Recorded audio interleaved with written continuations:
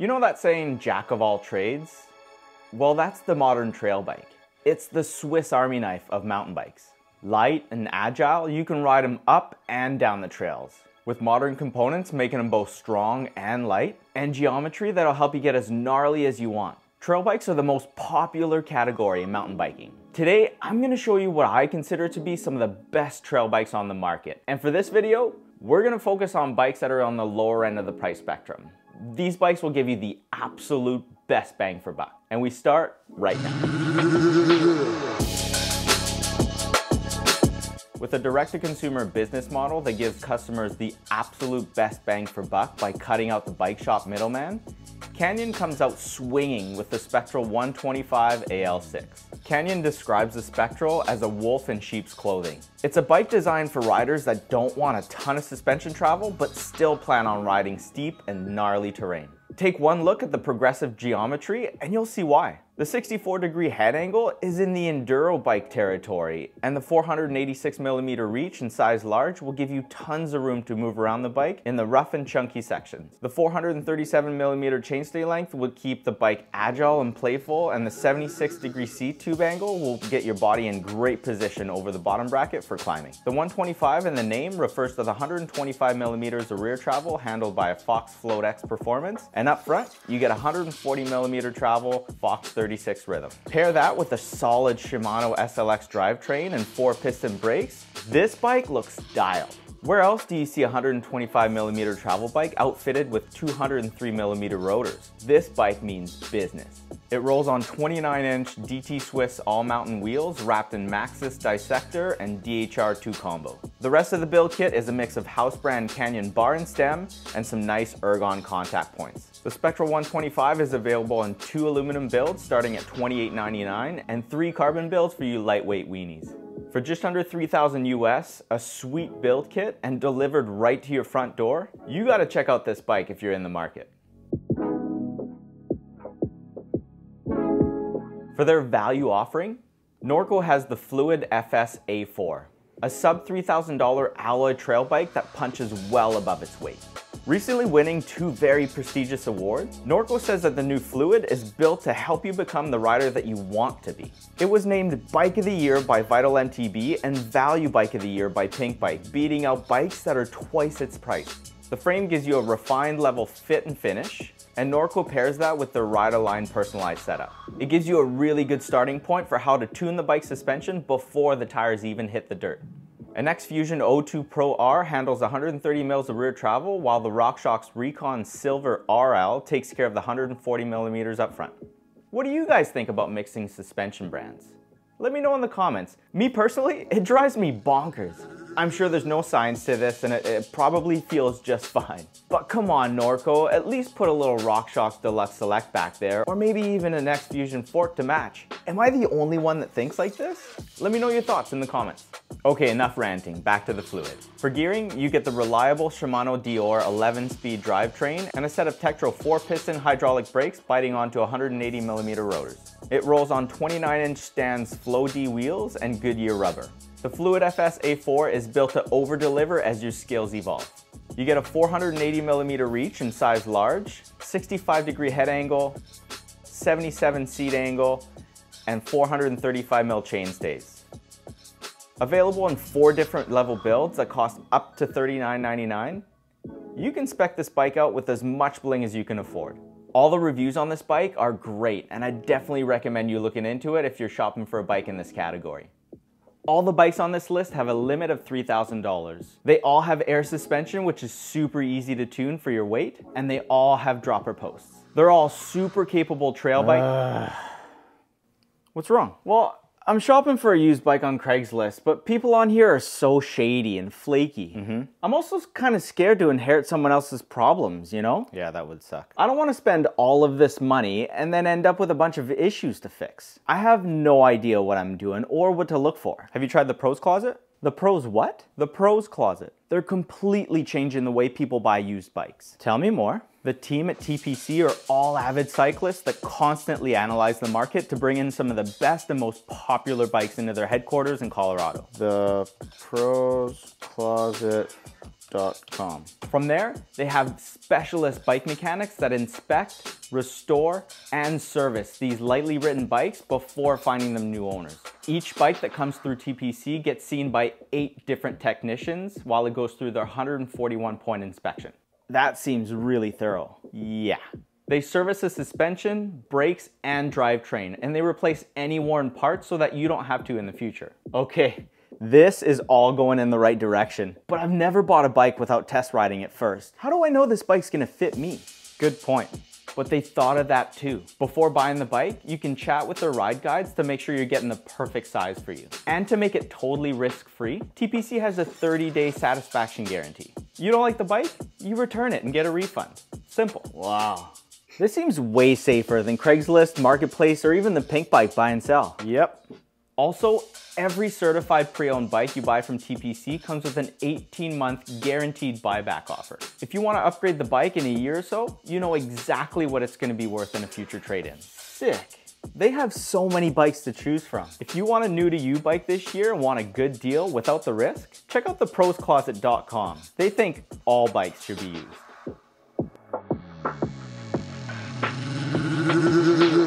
All new this year with a longer reach and a little bit more squish, the Marin Rift Zone 2 looks really sweet and ready to take on anything.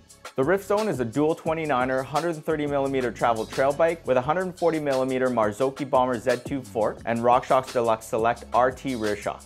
Again with that mix match suspension. What's going on here? You get a Shimano Dior 12-speed drivetrain, Shimano MT200 brakes, Shimano hubs, and a bunch of Marin house brand parts like wheels, bars, stem, grips, and saddle. Available in 27.5 as well as 29er builds, you can spec out the Rift Zone to your liking all the way up to the Carbon XR model that costs just under $5K.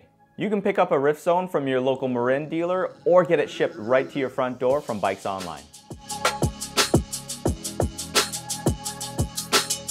Refined and reworked every year into one of the best and most popular aluminum trail bikes out there, the Commencal Meta TR is definitely worthy of being on this list. This burly 29er rides more like an enduro bike than a cross-country bike, but stays responsive and playful thanks to the conservative travel and geo. This beautiful, sleek, and simple aluminum frame has 140mm of rear travel and can be run with up to 160mm front fork. While you can snag a Meta TR for under 2,500 bucks, my pick under $3,000 would definitely be the ride build, as you get a dropper post, 12-speed drivetrain, and air springs in your suspension, rather than that untunable coil spring in the cheaper versions. With the ride, you get a 150mm RockShox Revelation and Deluxe Select Plus combo, 12-speed SRAM SX Eagle drivetrain, 4-piston SRAM Guide T brakes, and Maxxis tires. You get a flip chip for adjustable geometry, but in low setting, you get a 64.5 degree head angle, 78.6 seat angle, 435mm chain stays, and in large, a roomy 490mm reach. Ranging from 2,500 to 6,500, Commencal has a ton of builds on offer here. They're available all over the world and direct to consumer. The Meta TR is definitely one of my favorites. At the time of filming this video, this has to be one of the best deals out there. The Status 140 is on sale right now for $2,250 US, down from $3,000. Available in 2 colors and 5 sizes, and from arguably one of the biggest bike manufacturers in the world, the Status 140 is a do-it-all trail bike that's set up to shred. This mullet party sled has 140mm of rear travel with a Fox Float X performance, and 140mm of front travel with a Fox Float 36 rhythm. Finally, some matching suspension. The No Fuss aluminum frame is simple, burly, sleek, and compatible all at the same time. The 2-position sweep adjustment chip lets you quickly adjust the geometry for your liking. But in low setting, you get a 63.7 degree head angle, a 76 degree seat angle, 426mm chain stays because of that smaller 27.5 rear wheel, and an S3 sizing of 465mm reach. On top of that matching Fox suspension, you get a 12-speed SRAM NX Eagle drivetrain, 4-piston SRAM Code R brakes, an X-Fusion dropper post, and a mix of specialized components to round out the build. At $2,250, the Status is going to be hard to beat. What do you guys think about this bike? Would you pick one up? The one bike on this list that might beat the status in terms of value is the Polygon Siskiu T8. If you prefer a dual 29er that's a bit more agile, lighter, but not as burly, this bike might be the one for you. Bikes online always have sales going on. And at the time of filming, the Siskiu T8 is on for $21.99. The T8 is a beast of a trail bike and great value for someone who wants an all-round bike to ride pretty much anything. Yeah. I've been riding this bike for the last couple of months and I've been loving it. Like the status, the sleek and simple aluminum frame is ready to shred with 135 millimeters of rear travel handled by a Fox DPS and 140 millimeters of front travel handled by a Fox 34 Rhythm. On top of that, you get a full 12-speed Shimano SLX drivetrain, 4-piston Tektro brakes, and Schwalbe tires. The geometry is well-rounded to make the bike a really good climber as well as a confident descender. You get a 65.5 degree head angle, 76.5 seat angle, 430 millimeter chain stays, and in large, a 480 millimeter reach. The size small comes with 27.5-inch wheels, 140 millimeter rear and 150 millimeter front travel. For large and above, you get 29-inch wheels, 135 millimeter rear and 140 millimeter front travel. And in size medium, the bike is actually available in both configurations. There's also a lesser expensive T7 model with the exact same frame available. Like I said earlier, I absolutely love this bike. And if you want to see it in action, there's a video in the description for you to watch after this one. Bikes Online is the exclusive distributor of Polygon in the US and Australia, and they always have sales going on. For my Canadian friends out there, MEC is starting to carry Polygon. Or you can do like I do and just get a mailbox across the border. You just get the bike shipped there and drive it across the border yourself. With a new distributor in the US this year, Vitus bikes are now much easier to get in North America. And their short travel trail bike, the Mythique, is coming out swinging with 4 super affordable models. The bikes range in price from $60.99 to $25.99, and they all share the same frame. The only difference is the build kit. If I had to pick one, I'd definitely get the Amp. It's got a, wait a minute, what is this? External cable routing? I haven't seen external cable routing on a high-end mountain bike in years. What do you guys think about this? Let me know in the comments. Would you sacrifice the look and cleanliness of internal routing for a little bit more convenience? I don't know how I feel about that. The Mythique Amp has a RockShox Pike and Deluxe Select R suspension combo with 140 millimeters front and back. It's got a 12-speed Shimano SLX drivetrain with an XT derailleur, 4-piston Shimano SLX brakes, and 29-inch WTB trail wheels wrapped in Schwalbe rubber. A few nuke-proof components finish off the build, and this thing looks sick. Set up tubeless, Vitus claims a sub 33-pound weight for this bike. Now that's pretty light for an aluminum budget trail bike.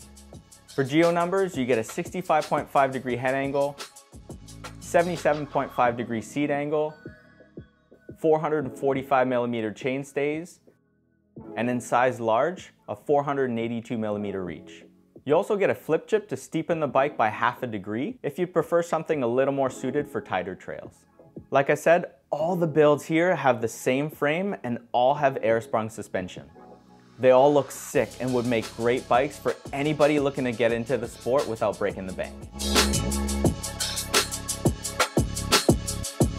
The Giant Trance has bine part of Giant's lineup for years now, and the Trance X 29.2 is a hard-charging aluminum trail smasher that delivers the good at a reasonable price. The strong and lightweight aluminum frame has 29er specific geometry and a flip chip to set up the bike according to your riding style as well as the terrain.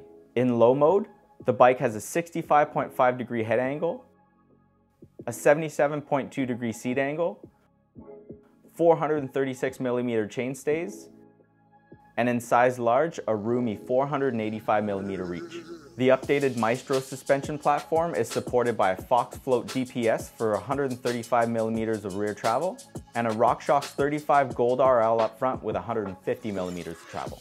The bike comes with a 12-speed SRAM SX Eagle drivetrain and 4-piston Tektro M745 hydraulic brakes. It rolls on a tubeless prepared Maxxis Minion DHF and Dissector combo, a set of 29-inch Giant all-mountain wheels, and the rest of the build kit is all Giant house ram parts. The Trance X 29.2 is available in two colors. This amber glow orange and black, as well as a metallic black, and they retail for $2,800 US.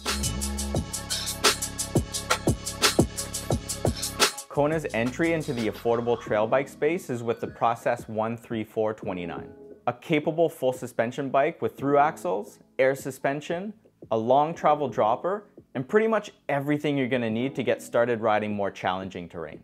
Available in two colors, the Process 134 comes with a 140mm travel RockShox Recon RL and a RockShox Deluxe Select in the back with, you guessed it, 134mm of rear travel. The aluminum frame is simple and reliable with external cable routing again? Is this becoming a thing? The carbon frames have internal routing, why not the aluminum frames? I wonder if it's just cost savings or if it has an other beneficial purpose. Someone out there has got to have a good answer for this. The geometry on the Process is well rounded without being too aggressive. You get a 66-degree head angle, a 76.5-degree seat angle, short 427mm chainstays, which makes the bike super playful and easy to manual. Speaking of manuals, if you're interested in this bike and haven't seen it yet, go check out Jeff Kendall-Weed's video on the Process. Jeff shreds on this bike and nails some super tricky manuals that he hasn't been able to do on any other bikes. Go check him out. And finally, the reach in size large is a modest 475mm. To build on the RockShox suspension platform, you get a reliable Shimano Dior 11-speed drivetrain and Shimano MT201 hydraulic brakes. I'd upgrade these brakes if you're planning on riding some super steep trails, but for blues and blacks, you're gonna get on just fine. The Kona Process 13429 is a great budget trail bike for someone who's looking to get into the sport. And while there are a few things on there that I would change right away, they might be perfect for you, and if you wanted to upgrade a few things, the $2,500 price point leaves you plenty of room to do so. I don't think you can make a value trail bike list without including YT in the mix. If you're after one of the most popular bikes out there, you should look at the Jeffsy Core 2 from YT. Just like the Specialized Status we saw earlier, the YT Jeffsy is more on the aggressive side of the spectrum with beefier suspension components, and just like the Marin in that you can get it with 27.5 wheels and 160mm travel, or dual 29er with 150mm of travel. Either way you choose, you get a beefy Fox DPX2 with piggyback and a Fox 36 Float Performance front fork as your suspension platform. This makes the Jeffsy ready to take on much gnarlier terrain than you probably have the balls for. It rolls on DT Swiss M1900 wheels wrapped in Maxxis DHR2s. It has a 12-speed NX Eagle drivetrain and 4-piston SRAM G2R brakes biting onto 200mm rotors front and back. What more can you ask for? You get an E13 bar and stem combo and an SDG saddle with a super long dropper post. The Jeffsy Core 2 is available in two colors, silver and black, but only when it's in stock. At $29.99, it barely made this list, but it's definitely worth the price tag if you're after a beast of a trail bike. So I had to cut the bikes at $3,000 for this value list. But what if you had a larger budget? In this video right here, I go over what I consider to be the best trail bikes on the market money can buy. Get ready to drool. I'll see you guys there.